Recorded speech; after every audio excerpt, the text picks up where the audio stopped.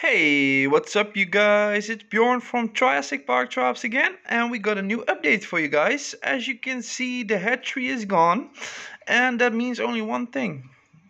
Either they are dead, or they are alive, but they have been transferred to the main tank. And luckily I can tell you guys that they are inside the main tank right now. They all survived. I got 13 Triops, and basically I released them today.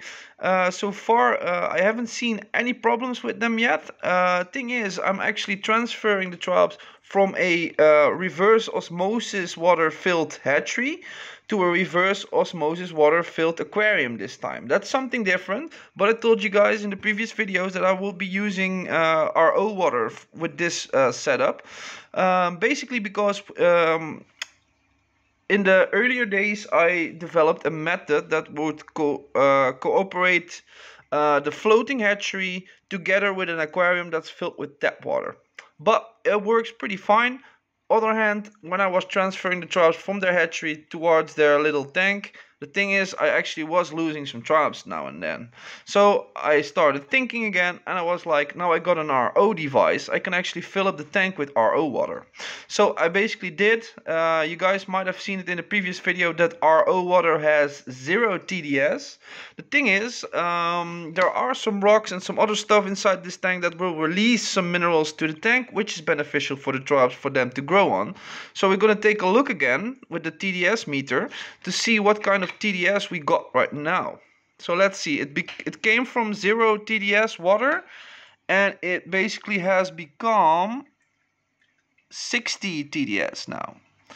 So that's basically 60 TDS on minerals and all kinds of stuff that has leached into the water over the course of, let's say, a week. But that's fine. Actually, we need some minerals to support the exoskeletons of our Triops.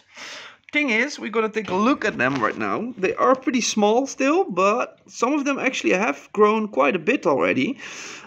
So my guess is that this might be an Australiensis or Longicaudus species, and if I even may, I actually have quite a lot of quite a bit of a feeling that these guys are actually Australiensis aurum juveniles right now.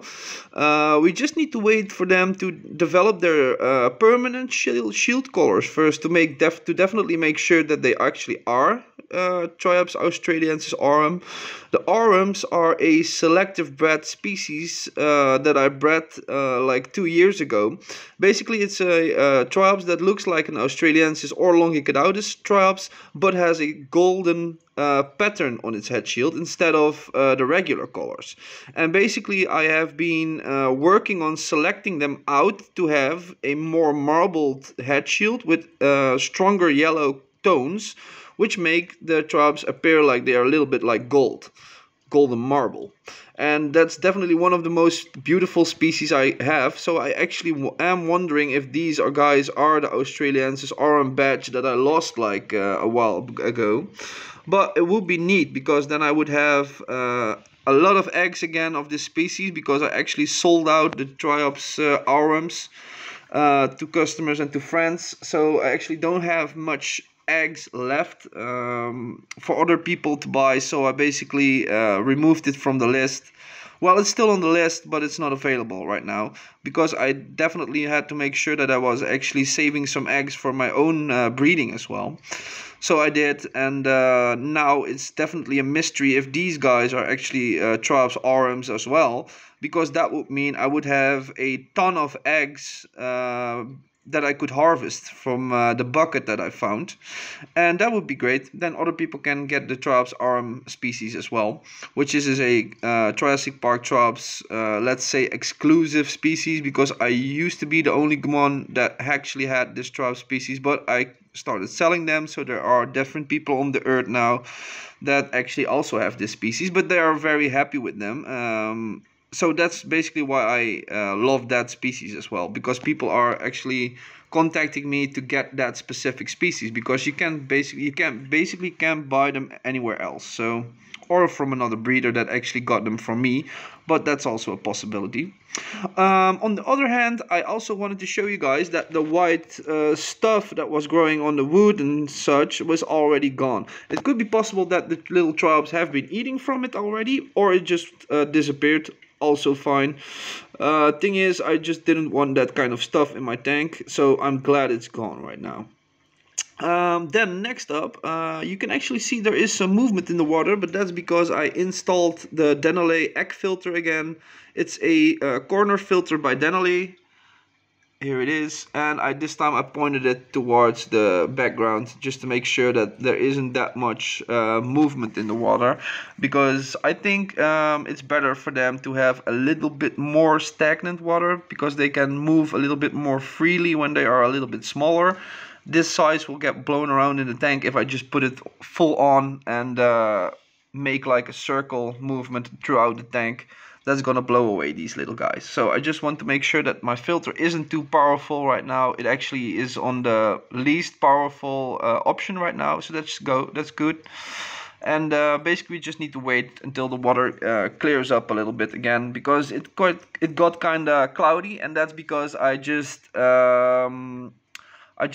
released all of the content of the hatchery into this tank just to make sure that they are getting what they need.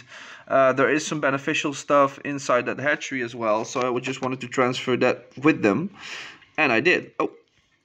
Oh, I thought this one was going to molt actually, but it isn't. It doesn't appear like it's going to do that very soon anymore, but it made some movements that looked like molting. Here you can see the little buggers happily exploring the tank, grazing off some food that I just gave them. I just gave them one algae wafer split in 4 pieces just to make sure that they can share it a little bit. If I would just add like 1 wafer, it would get to fights, I think. But now there are 4 pieces, so everybody could get a piece, eat from it, and carry on with their day while the others are waiting a little bit, or just stealing it from each other. That's fine as well. Doesn't matter too much as long as they are just eating a little bit now and then. That would be fine. We do want to boost their growth and their exoskeletons, of course.